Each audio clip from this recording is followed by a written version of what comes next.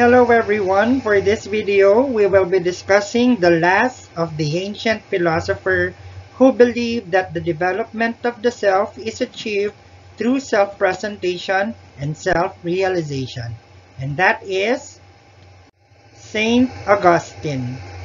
A bit later we will be pondering about his philosophy. Well, after Plato died, his ideas regarding the body and the immortality of the soul has also died and have not been adopted by the subsequent culture. It was only after more than 500 years when Plotinus, a Roman philosopher, added a new breadth of the view of Plato regarding the soul. Plotinus is so ashamed of the idea that his soul, which is considered to be superior, is caged into the inferior vessel, and that is the body. Thus, he would not want to celebrate his birthdays because he felt sad of the idea that each year that passes his life, his soul still remains contained into the imperfect body. Disdain to his body, and to free his soul from the imperfect body, he then neglected it, and eventually his health deteriorated that he already lost his voice, pus-laden sores, and abscesses covered his hands and feet.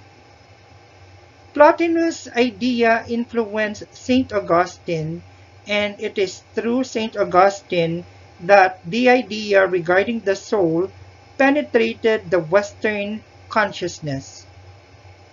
St. Augustine actually integrated Plato's philosophical ideas to the important ideas also of Christianity. With how Plotinus treated his body, as he felt ashamed that he neglected it, and how Plotinist believers see the body and soul, St. Augustine then stated, if the Platonists could have had their lives over again with us, they would have become Christians, with a change of a few words and a statement. St. Augustine also adopted Socrates and Plato's vision of the dualism of reality, the physical realm being represented by the body, which is changing, imperfect, and dies, while the ideal realm, which is described as unchanging and immortal and survives after the death of the body. While St. Augustine is a converted Christian, he was actually once had a crooked life during his younger years, and his previous life led him to really search for the meaning of his life. And as a converted Christian, he adopted the metaphysics of Christian belief in terms of discussing his philosophy, and that differentiated him with how he viewed the soul and the body. For Plato, immortal soul achieves eternal realm through intellectual enlightenment, while for St. Augustine, eternal soul strives to achieve God through faith and reason. In terms of how Plato and St. Augustine views the body, both stands with their idea that it is actually inferior. Hence, St. Augustine also views the body as a proving ground for eternal destiny.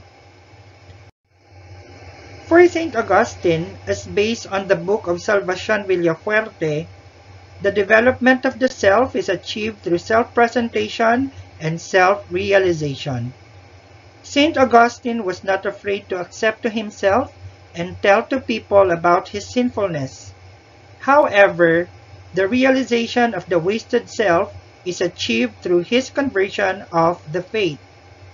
Thus, his journey towards understanding the self was centered on his religious convictions and beliefs. This means that the development of ourself will start if a person already realizes the kind of person he or she is. But the question is, What did you do after you realized your own self-presentation? Because if you have not done anything about it, then there will be no development of the self. And for St. Augustine, he focused his journey towards understanding the self through his religious conviction and beliefs. And according to him, man's end goal in life is happiness. If you are able to recognize God, then that's the time you can attain true happiness. After all, human beings alone without God are bound to fail. And for St. Augustine, Christianity is the full and true philosophy. And that ends our short discussion for the philosophy of St. Augustine. If you learned something from our lecture, please do not hesitate to like and share this video, hit the bell notification to get notified, and subscribe to our channel for more videos. See you in our next video discussion.